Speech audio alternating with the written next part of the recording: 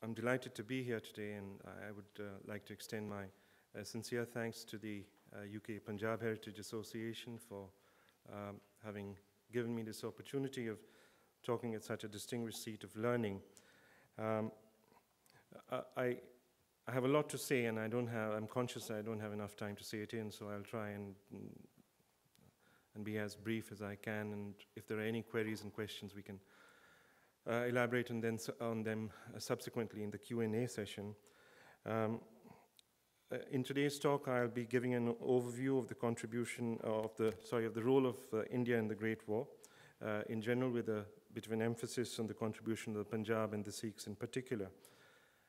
I'm conscious that this is a subject that is conspicuous by its neglect, and today's recapitulation of the role of these forgotten soldiers is, in my view, as much a tribute to their valor and sacrifice as it is to the resurrection of a memory. And as Aman had mentioned, the USI, where I work, is spearheading a project to highlight and examine both the role of the Indian Army in the Great War and the impact that the Great War had on India. And recently, in one of our Facebook posts, actually, we carried a link to a newspaper article which was titled, "India's Forgotten World War I Soldiers." And upon this, somebody had commented, and I quote, "I find this whole forgotten media slogan to be hilarious, but it's good that the centennial is getting it some public attention." However, I don't think that the phrase, "the forgotten army," is a cliched one. And since the title of that newspaper article and today's talk has some similarity, I just take a minute to share my thoughts on that.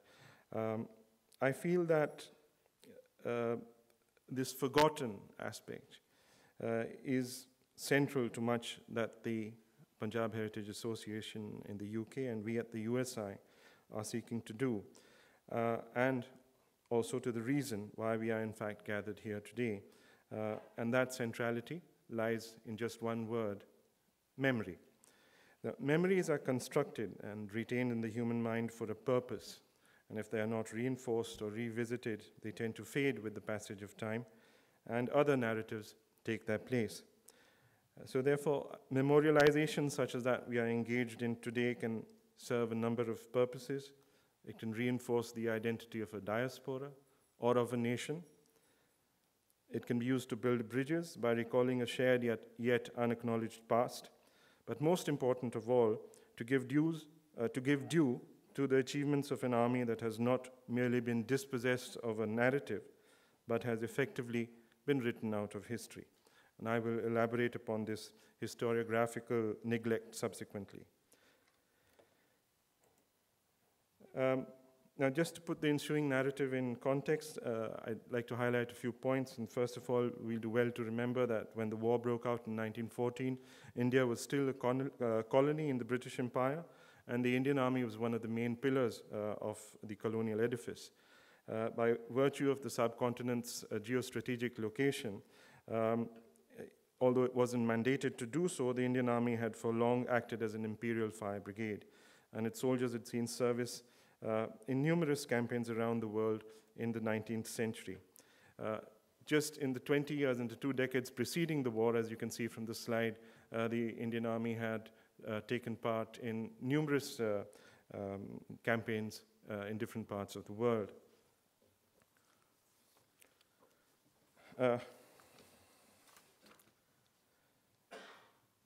The one imperial campaign that it was not asked to take part in during this period was the Boer War, which lasted from 1899 to 1901, and that point in time it was labeled as the White Man's War, and no Indian soldiers were deployed in South Africa in a combatant role, although a large number of cavalrymen and grooms and saises actually served in South Africa along with the horses and cavalry remounts that were sent there. The other point that needs to be highlighted is the peculiar composition of the Indian Army.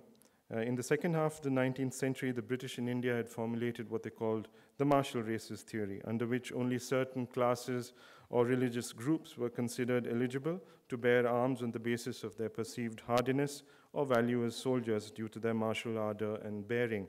The martial races theory restricted recruitment to a very narrow demographic base and was based upon a combination of Victorian social Darwinism and indigenous caste hierarchies. And this had as much to do with the ornamentalist vision and self-image of the European colonial elite as it had to do with the way they imagined their colonial subjects. And so by this, the British had determined which ethnic groups and subgroups were competent to bear arms in the service of the Raj. This was very similar to what the French had a system which are called the race guerrière and race non guerrière. And an important aspect of this classification was perceived loyalty to the empire. And accordingly, in 1914, the Indian Army was organized into class units with class companies or squadrons. So there you'd have 2 companies of Punjabi Muslims, 2 of Sikhs, 2 of Dogras, 2 of Jats, and so on and so forth. In spite of the proven loyalty of these martial classes, the British were taking no chances after the uprising of 1857 when a large portion of the Indian Army had revolted against colonial rule. So the combination or the composition of the various ethnic classes in a unit was maintained in such a manner so as to ensure that the troops were unlikely to combine together in a general uprising against the colonial authorities.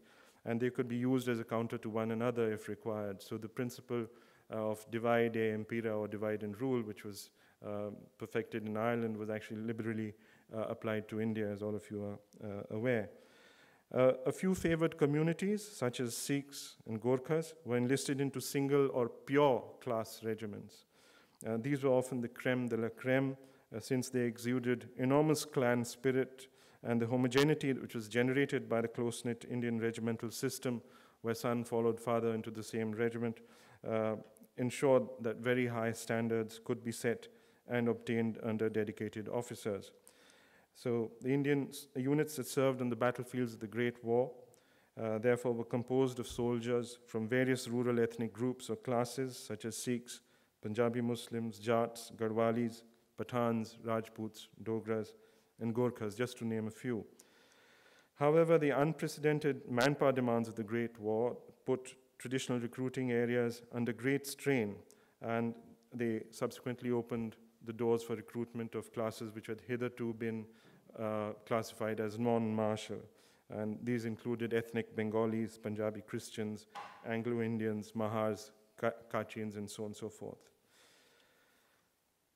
But this, the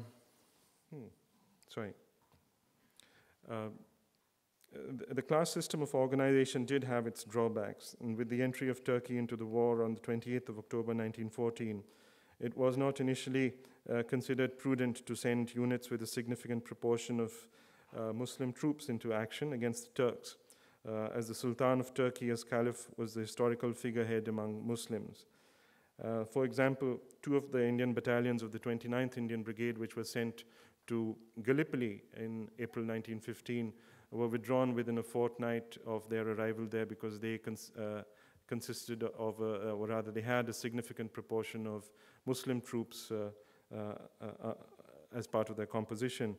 And both these units were sent on to France, where they served with distinction and later on, even against the Turks in Mesopotamia, where one of their soldiers, a Punjabi Muslim Rajput of the 89th, won the Victoria Cross near Sanayat in April 1916. So, apart from the political considerations which related to the operational deployment, the class company system with its narrow recruiting base encountered severe problems of replenishment of manpower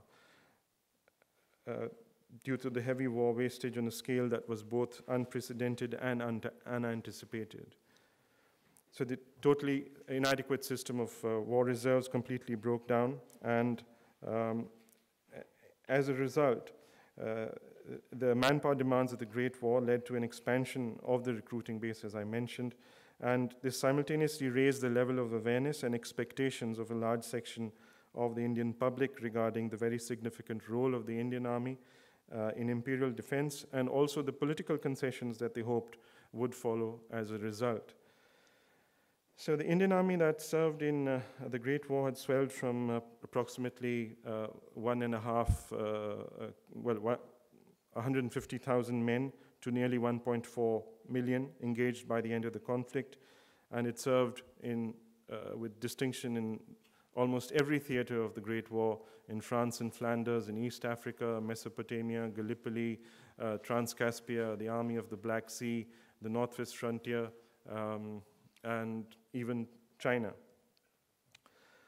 Yet despite the fact that it served with honor and credit in all these theaters, this contribution has been relegated largely to a passing mention in most accounts as well as commemorations of the conflict. And part of the reason for this, as Professor Gurulpal pointed out in his introduction, lies in the political history of British India. So on the eve of the First World War, India was still a colony, as I said, and it was agitating for dominion status within the empire, a status that the colonial authorities were loath to confer. That is Shah Ahmad Khan, of the 89th, who got the VC.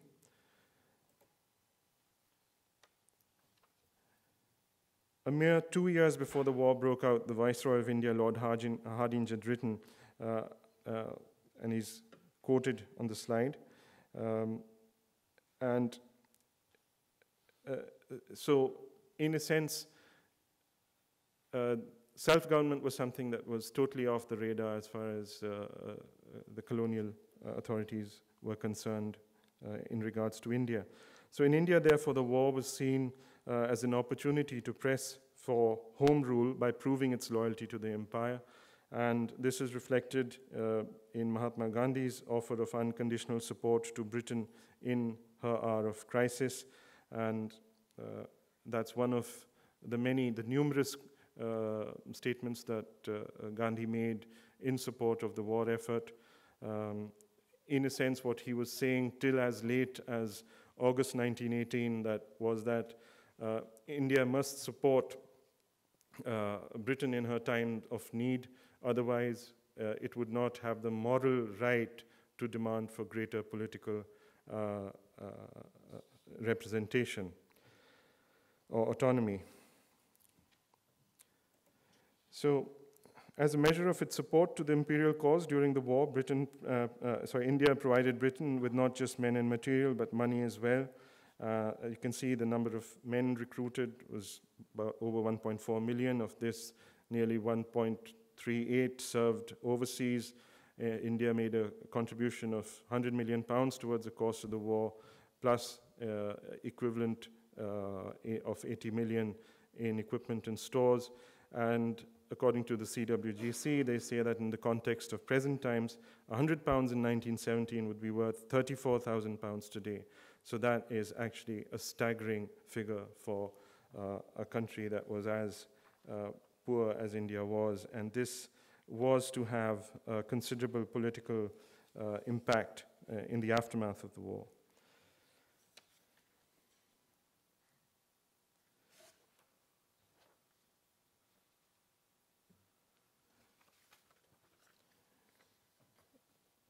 So the Indian army, which was often derided as a mercenary force by educated nationalists in a veiled attack on the British policy in India, on the British presence itself, was therefore encouraged to serve in the war by the same nationalists in the hope that it would result in political gains for India. However, in spite of India's sterling contribution to the war effort, it would be nearly 3 decades before her demands for political representation, by then hardened from home rule to complete independence, would fructify. But by then, world events were overtaken by another world war, where the Indian divisions were once more to take the field, this time in the barren deserts of North Africa and in Italy, Malaya. And within independence, the regiments and batteries that served in the Great War and indeed the Second World War, those were split between the armies of 3 countries, those of India, Pakistan, and Great Britain. And the memory of those soldiers that had served a now discredited empire were all but forgotten. The lack of a political identity in 1914 thus served to rob Indian soldiers not just of an acknowledgement of their role or a commemoration of their sacrifice, but also of their place in history. So this talk therefore seeks to provide a belated acknowledgement of a forgotten legion, those Indian soldiers who contributed an extensive footnote to an event that irrevocably changed the course of modern world history. As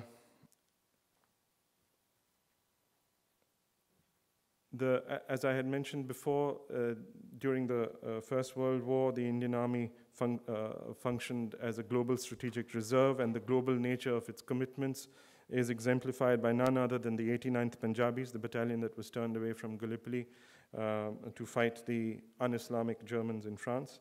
And this battalion had the distinction of serving in more theaters of war than perhaps any other single battalion in the Commonwealth. Having sailed from India in November 1914, by the time it returned home in September 1920, it had served in Southwest Arabia, in Egypt, in Gallipoli, in France, in Mesopotamia, on the northwest frontier, in Salonika, the Caucasus, and finally at Constantinople with the Army of the Black Sea. That's quite some service.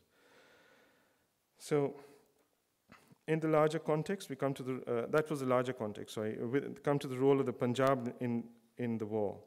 The Punjab in 1914 was a very different place from what it is today. As you can see from the map, it's stretched from the Khyber Pass in the north down to Gurgaon and Delhi in the southeast.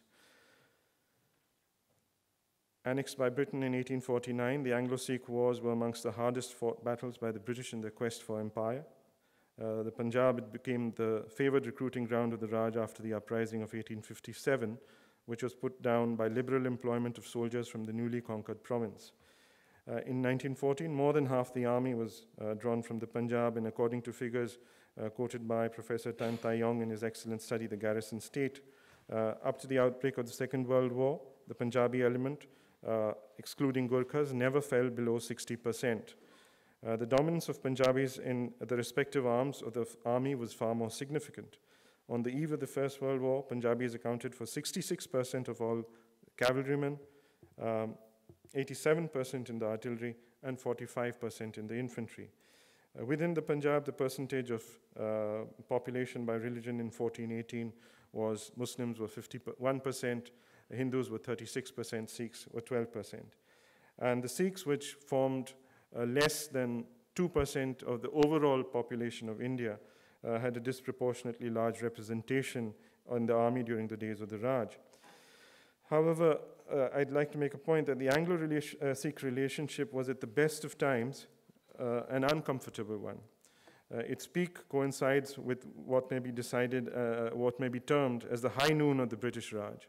And in September 1897, as many of you would be aware, a small band of 21 Sikh soldiers of the 36th Sikhs fought to the last man in the last round to defend a small outpost on the Samana range, that of Saragari.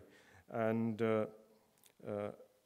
each one of these defenders of Saragari was admitted to the Indian Order of Merit, which was then the Indian equivalent of the Victoria Cross. Another detachment of the 36 Sikhs that had gallantly defended Fort Gulistan on the same ridge against attack by thousands of tribesmen at the same time won an unprecedented 35 awards of the Indian Order of Merit for distinguished gallantry. Memorials were built at Firozpur and Amritsar, and tales of their valor were recounted in cantonments and bazaars across the length and breadth of the land. However, this honeymoon of the Sikhs with the British Raj was very soon about to end. Less than 10 years later, at 1907, began the incipient rumblings of political resurgence, re-awareness particularly amongst the Sikh community in the Punjab.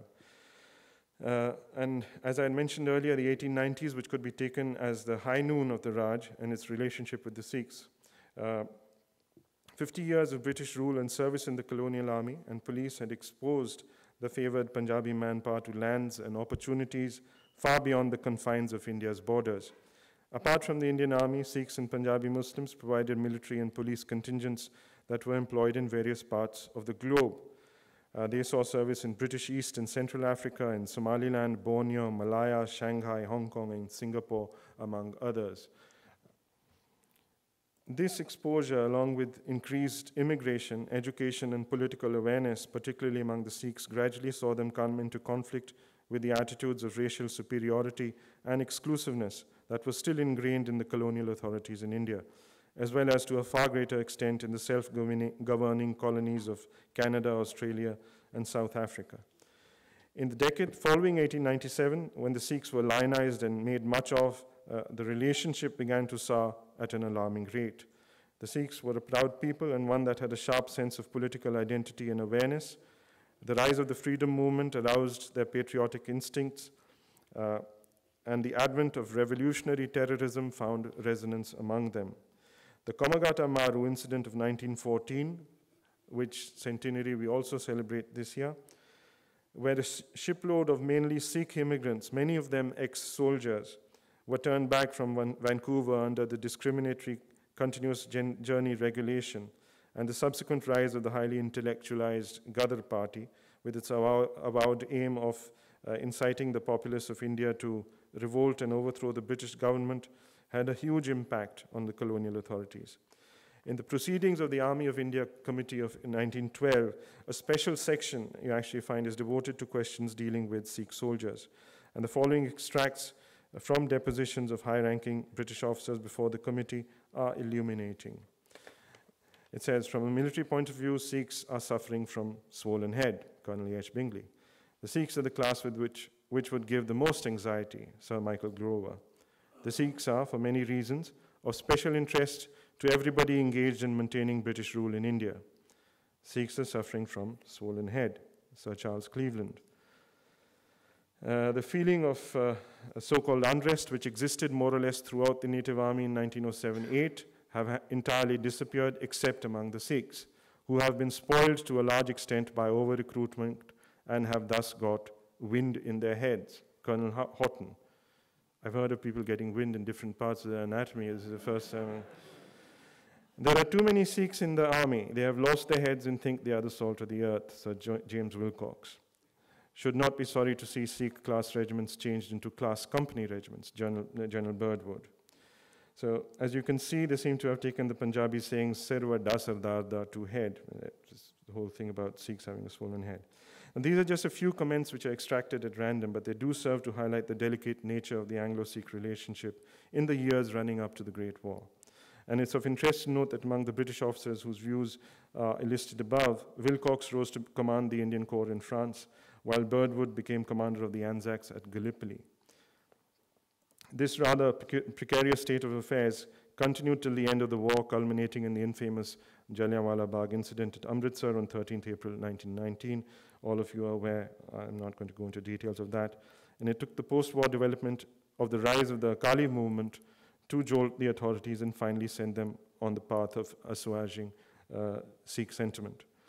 In 1920, the Sikhs in the Punjab started a campaign aimed at freeing their principal gurdwaras, temples, from the control of their hereditary incumbents.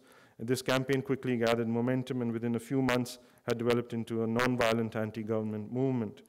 Unlike the rather short-lived 1919 disturbances in the non-cooperation Khilafat movement in the Punjab, the Sikh agitation, which came to be known as the Akali movement, subsequently did not cease until 1925, and this caused very considerable concern to the Punjab authorities as well as to the government of India. The Akali movement was not limited, as in past cases of anti-British agitation involving the Sikhs, to small groups of disaffected Sikhs or returned immigrants or Congress sympathizers. At its height in 1922, the unrest encompassed the bulk of central Punjab's Jat Sikh peasantry, one of the most militarized sections of Punjabi society. The Sikh community's martial traditions, which were fostered by their religious doctrine and culture, had been kept alive during British rule by the recruitment policies of the Indian Army, where in 1920, 1 in every 14 adult male Sikhs in the Punjab was in military service.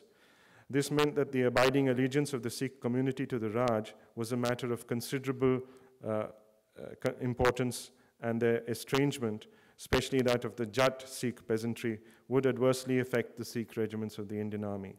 It also meant that if the community as a whole was provoked into open rebellion, British hold on the Punjab could well nigh prove untenable. So it's interesting to know that the first award of the Victoria Cross to a Sikh soldier took place in April 1921 at the height of the Akali movement and shortly following the incidents at Taran Taran, which was in January of that year, and Nankana Sahib in February, in which many Sikhs lost their lives. Sepoy Isha Singh of the 28th Punjabis won a very scarce interwar award of the Victoria Cross. They were one of only total 5 which were awarded in the British Empire between 1920 and 38. For gallantry and devotion to duty beyond praise in Waziristan on the northwest frontier. And for those who may decry the suggestion that the award of the VC had any political implications, I'd like to put forward the instance of the oft-related story of Jamidar Mir Dast. Jamidar Mir Dast of 55th Coke's Rifles was an Afridi from Tira on the northwest frontier province, and he became the first Indian officer to win the VC, first Indian officer, not first Indian, for gallantry during the Second Battle of Ypres when he was gassed and where the Germans used poison gas for the first time. So before embarking for France, he had told his colonel that he would not return without the Victoria Cross. I quote, "Now that the Indians may compete for this greatest of all Bahaduris," unquote, he said, quote, "I shall return with it or remain on the field."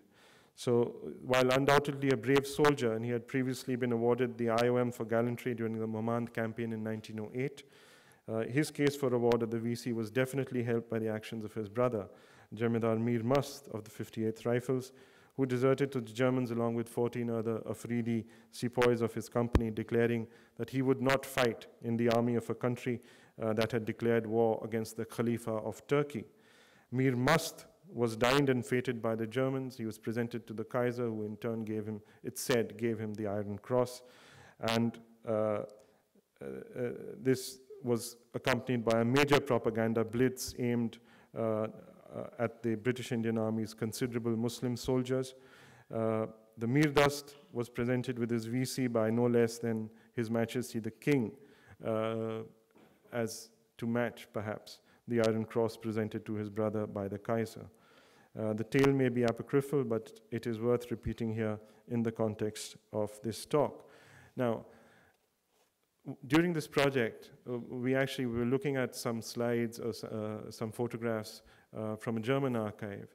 And in 1915, there was an expedition which was sent by the Germans. The Germans actually spared no effort to try and foster revolt amongst the Muslim soldiers of the Indian Army.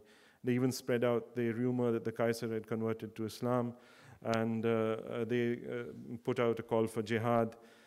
And in 1915, there was an expedition sent to the Emir of Kabul, which is called the Niedermeyer-Hentig expedition, after these 2 Prussian officers that led it. And as part of the Niedermeyer-Hentig archives, we found this photograph. And the verse it says, the Sikhs Pathanan, the 6 Pathans. And there, on the left, is the man himself, Mir Mast. This was taken in Baghdad in May 1915. So, we were obviously absolutely delighted to have found that image. Well, many decades ago, I just cover some of the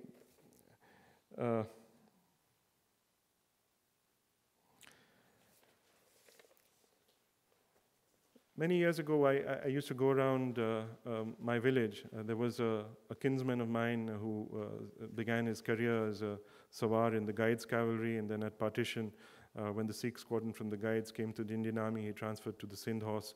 So I used to catch hold of him and tell him to take me around and meet any old soldiers that I could, and I'd sit and talk to them, and it was great fun.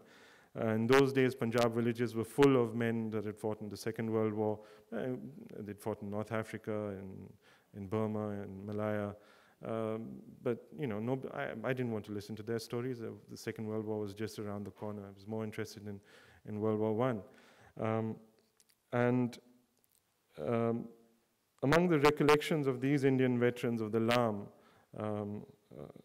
as the Great War is known in the Punjab, 2 stood out in particular. One was about the siege of Kotal Amara, where they used to say, "Spaiyan ne kode khade," where the sepoys had to eat horses to survive. And the second was of the evacuation from Gallipoli. And the story that they would tell was of how during the evacuation, which was carried out at night, so that the Turks would not come to know that the army was actually withdrawing from the peninsula and the Turkish trenches were bare 100 yards away. They had rigged up mechanisms whereby water would keep dripping into a can, and when the can was full, it would pull down and a trigger would be pulled and a gun would fire. This actually happened. I mean, there are accounts of that. If you read the history of the Anzac, you'll find that these mechanisms were deployed as part of the ruses to trick the Turks into thinking that the army was still at its post. But these two instances were things which stayed on in the memory of these soldiers. Even if they hadn't been there, they knew of these things, and they would recount them with great delight when they were talking about their memories of the war. And another passing anecdote that was told to me by one of my neighbors, the charming silver-haired lady called Felice Pereira. She started her career as a PS to the Adjutant General, who was then none other than Sir Reginald Savory. And she used to tell me, she said that she had instructions to let in this tall, distinguished-looking Sikh pensioner straight into the Adjutant General's office whenever he may come to call on the AG, irrespective of who was waiting in to see him. So she said one day my curiosity got the better of me, and I asked General Savory, why is this man being shown this special treatment? And he just replied in one line, and he said, "He saved my life at Gallipoli." On the screen is actually so that is the 14th Sikhs, which served at Gallipoli. And I'm actually going to go on to a letter which General Savory wrote to the son. Actually, he sent this letter to the son of that man who I got in touch with many, many years later. And it's interesting. It's written in 75, and it says Sikhs and crash helmets. A real point at issue is not safety so much as the violation of religious conviction. In World War I, we tried to persuade the Sikhs to wear the steel helmet. They refused on religious grounds. We therefore refrained. In World War II, we tried again. They refused again, and we refrained again. Had we insisted, they would have mutinied, with results I leave to the imagination of your readers. It is downright ignoble that we should act now as we would never have dared to act when we relied on the Indian Army to help us fight our battles. A bill is being introduced in Parliament exempting turban wearers of the Sikh religion from wearing crash helmets when riding a motorcycle. I hope most earnestly that when the time comes, all members of both houses of Parliament will vote in favor of the bill. This was written, as I said, in the 70s and was sent to this man. It just is indicative of the kind of strong bonds that existed between the British officers and men of the old Indian Army.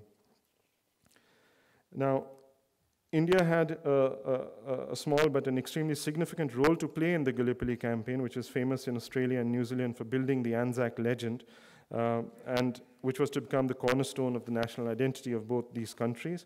And however, in spite of the near iconic space that Gallipoli occupies in their national consciousness, India's contribution is nearly forgotten. The 14th Sikhs, which was one of the few non-Gorkha units of the Indian Army, composed entirely of Sikh soldiers from the Punjab, launched repeated attacks in face of murderous machine gun fire against Turkish positions and the Third Battle of Krithia. And on that particular day, the battalion's casualties amounted to 82% of the men that were engaged in the battle. Only 3 British officers were left unwounded. And this was the Gallipoli Dispatch. It's very famous. Many of you may have seen it or heard of it before, but I will go through it again. In the highest sense of the battalion, extreme gallantry has been shown, in the highest sense of the word, extreme gallantry has been shown by this fine battalion. In spite of these tremendous losses, there was not a sign of wavering all day. Not an inch of ground gained was given up, and not a single straggler came back.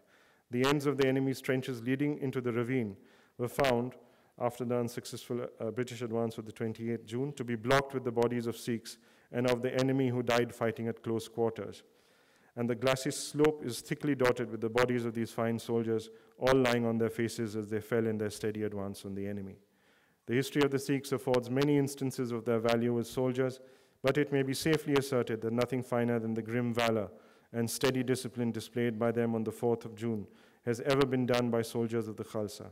Their devotion to duty and their splendid loyalty to their orders and to their leaders make a record their nation should look back upon with pride for many generations.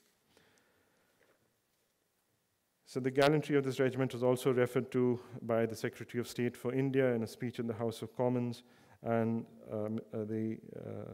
he personally attended a memorial service held in London Church for the fallen officers of the 14th Sikhs.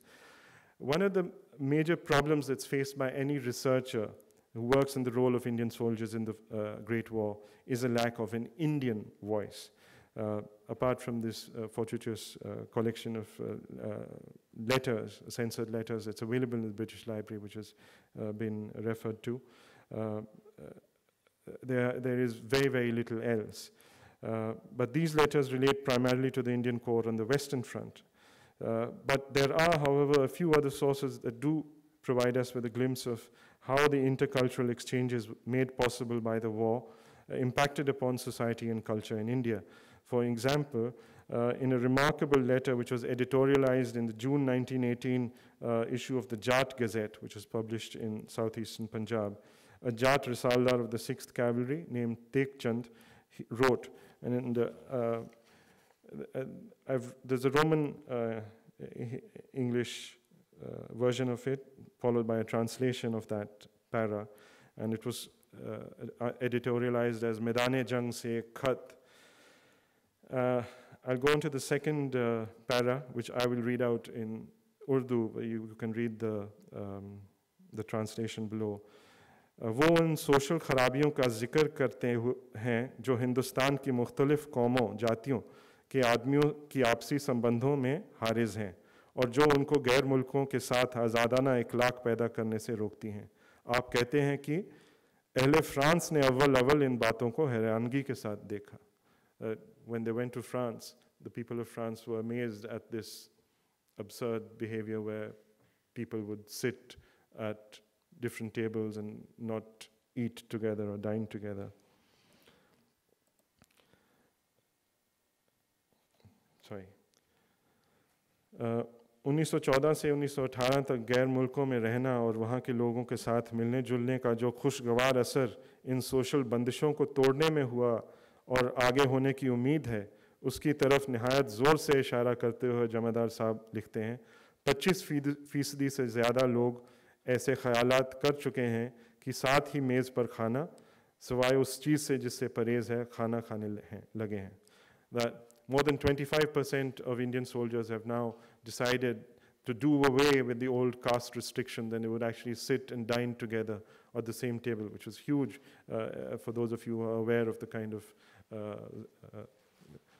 the hold that caste and its taboos had at that point in time. And the last para it says, परमात्मा जैसे कि हिंदुस्तान भाइयों को अभी गैर मुल्कों में जाने का मौका दे रहा है. This is really interesting. मेरी दुआ है कि अरसा दराज तक ये इस मुसीबत में फंसे रहें ताकि उनके दिल की गर्मी निकल जावे और मोहब्बत कौम दूसरे लोगों की नकल करते हुए उनको बतौर तोहफा के मिल जाए, जिससे कि वो इसके आदी हो जाएं और खुद गर्जी काफूर की तरह उड़कर बाकी सिर्फ इंसाफ पसंदी ही रह जाए. He prays to God that as a result of this great upheaval in the world, he prays that the people of India may stay stuck in this so that they continue to get the opportunity of traveling abroad and seeing how the world at large lived. So this letter, which is not an isolated example, is illustrative of the immense impact that the cultural interaction had brought about in the mind of Indian soldiers. This resulted in a desire to do away with the restrictive customs and caste restrictions, to bring about communal harmony and introduce female education in Indian society, among others. So while the general picture presented of the Indian soldier at the time was that of a simple, uneducated peasant, this was definitely not universally true. A large number of, a significant number of them were actually educated in the vernacular. There were regimental schools, and some were even proficient in English. And as part of the project, we recently had an officer who came in with his grandfather's photographs and other papers. And as you can see, the central figure in that image is Subedar Patram. And on the right is a letter which was written by him when he was a prisoner of war in Turkey. It says from Afyor Kara Hisar in Turkey in February 1917. And how a Jat Risaldar from Gurgaon was so proficient in English is beyond me, but he obviously was, because that's not just his only letter, there are a number of others as well. Unfortunately, he died as a POW, as did a vast majority of the 6th Indian Division that went into captivity at Kotal Amara. They never came back.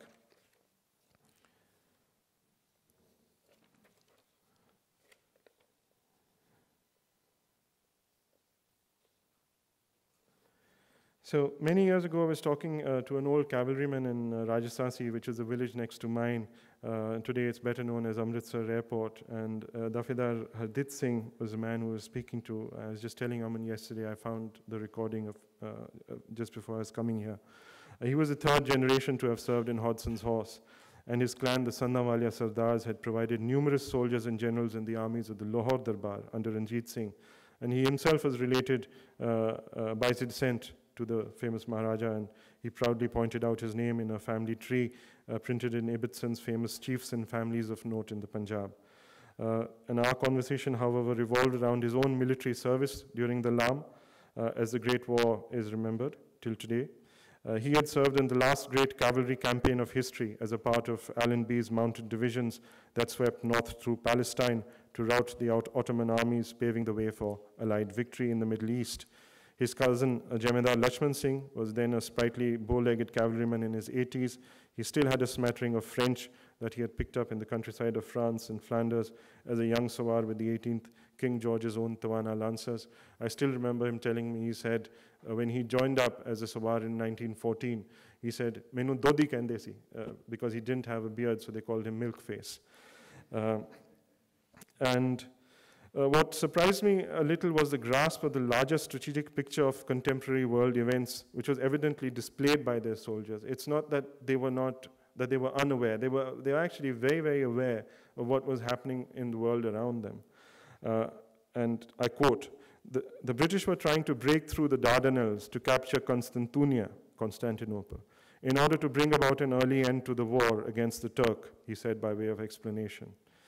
I quote again, they could not succeed and had to ultimately evacuate the Morcha, which is front or position, under cover of darkness. The guns and rifles were connected to a mechanism controlled by dripping water, which caused them to keep firing long after the soldiers had left their positions, so that the Turks would not come to know that they were withdrawing. This is once again the evacuation of Gallipoli. That is